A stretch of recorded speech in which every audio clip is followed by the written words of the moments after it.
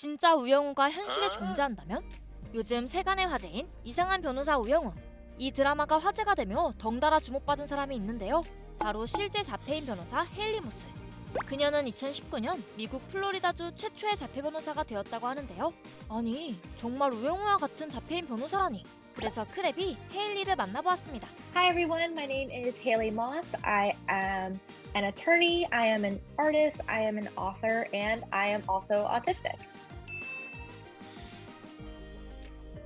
I think it's really well made. There's just so much about the show that I genuinely love because a lot of the times I see autism on TV, I'm very critical, I'm very nervous about it because I realize that's what people will later think of me or other people like me is, oh, you're just like that character I saw on TV. Why I think the drama of Extraordinary Attorney Woo is so popular too is that you're seeing an adult and autistic women are usually historically underrepresented in TV, and all of a sudden we're seeing something that doesn't feel like the stereotype of what we think autism is. 헤일리는 드라마를 보며 영우가 매일 같은 음식을 먹고 소음을 피하려 헤드폰을 착용하고 다니는 장면들에서 공감했다고 하는데요.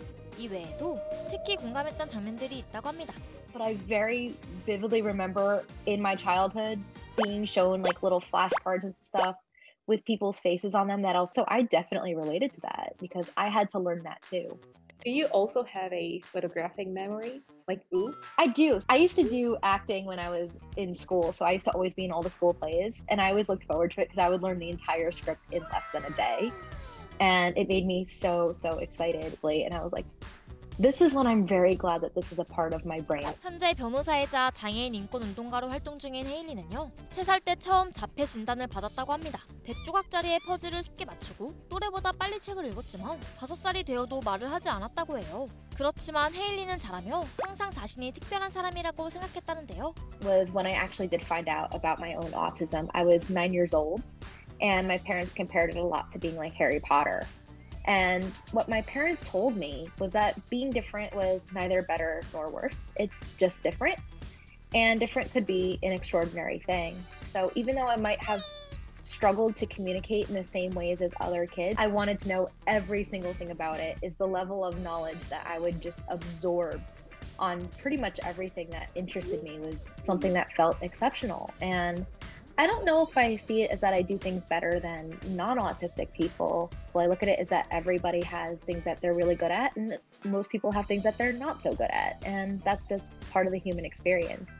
보는 내용 족족 다 외워버려 남들보다 공부를 더 잘했지만 사람들은 여전히 색안경을 끼고 자신을 바라봤다고 합니다. 그래서 그 편견을 깨기 위해 헤일리는 중학생 때부터 자폐에 관한 이야기를 세상에 알리기 시작했다고 하는데요. I've always been very open with my own story, and I didn't feel like I had something to be ashamed of or anything to hide. Then sharing my story publicly like that mattered because I didn't want someone else to feel alone or to feel scared or feel like they were doing it wrong. I wanted them to know that there was someone else who went through it. What changed the most after you confronting your autism?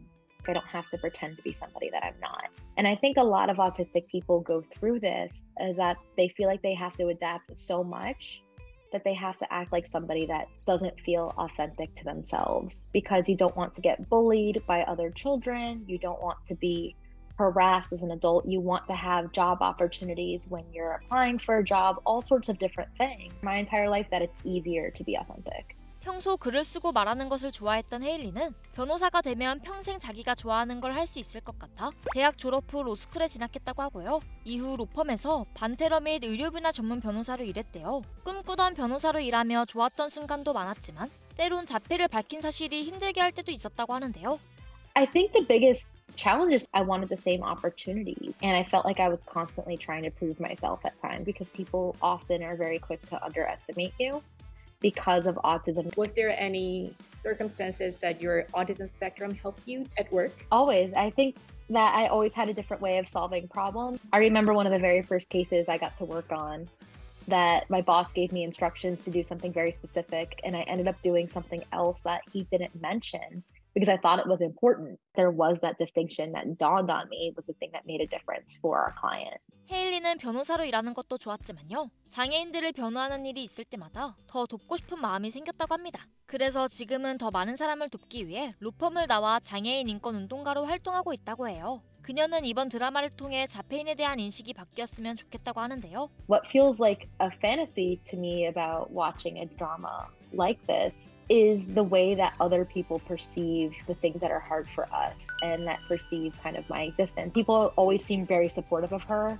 I do think that's a little bit of a fantasy as well, because the world is not always a super accepting, understanding place. That there are people who will constantly doubt your abilities, and I think that is a fantasy, but that's a fantasy I would like to be reality. 앞으로 장애인 인권 운동가로서 이루고 싶은 목표가 있다고 합니다. I want to be independent. I want to be successful. I want a career that I love. I want to fall in love someday. That I say things like that and people are like, yeah, that sounds pretty normal to me. And I'm like, exactly, that we're really not that different, just sometimes I might need more support. And I think something that people don't realize is that disability is the largest minority group worldwide, not just in the United States but across the world. It's about 15% of people globally.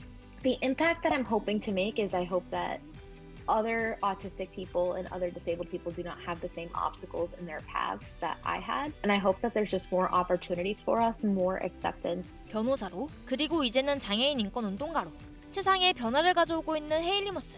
그래 또 헤일리가 걷는 길을 응원하겠습니다. And I like the guy that is clearly into her and clearly seems to adore her. And I just hope that things work out for them. Oh, really?